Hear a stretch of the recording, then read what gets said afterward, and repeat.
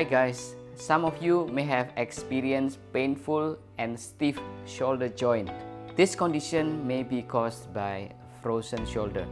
I'm sure many of you are very familiar with the term frozen shoulder. In this video, I'm going to explain what frozen shoulder is and what you can do yourself to improve your situation.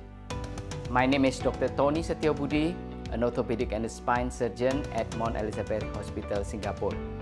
The main characteristics of frozen shoulder is pain and stiffness. In the initial stage of frozen shoulder, the pain and stiffness develop gradually, get worse, and finally go away. The process from the start to the end of the recovery may take 1 or 2 years, but majority will eventually get better. You just need to be patient if you have frozen shoulder. This is the model of our shoulder. It is a ball and socket joint. The ball and the socket is held together by a capsule. In frozen shoulder, the capsule becomes inflamed, thick, tight, and stiff, making the shoulder joint very difficult to move. Depending on the severity, some people with frozen shoulder have difficulty wearing clothes, washing the hair, and washing the face. The initial stage is called freezing. In this stage, the shoulder gradually becomes more and more painful and more stiff until it reaches the second stage called frozen. In frozen stage, the shoulder is stiff to the max, but the pain is not too bad. Then the last stage is recovery stage called thawing.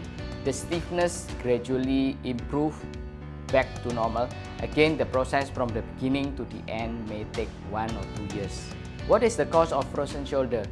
In majority of the cases of frozen shoulder, the cause is not very clear.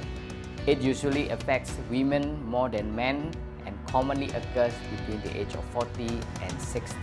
People who have stroke, not moving the arm, and those who have breast surgery mastectomy are more prone to develop frozen shoulder. This condition can be diagnosed very easily by physical examination. But your doctor may order an X-ray or an MRI scan to rule out other problems. If you have frozen shoulder, you can do stretching exercises to speed up your recovery. Here are the stretching exercises that you can do yourself at home if you have frozen shoulder.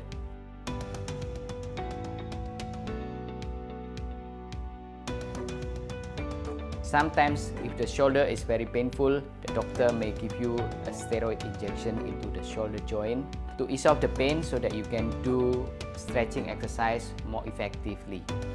In the case of a very stubborn frozen shoulder that does not get better with stretching exercise or injection, you may need a small arthroscopic surgery using small incision and camera to open up the capsule.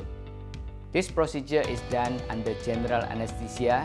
This can speed up the recovery in the case of very stubborn frozen shoulder. I hope this information is useful to all of you. Thank you for watching, and don't forget to subscribe, like, and share this video to your friends. And I hope to see you again in my next video. Bye-bye.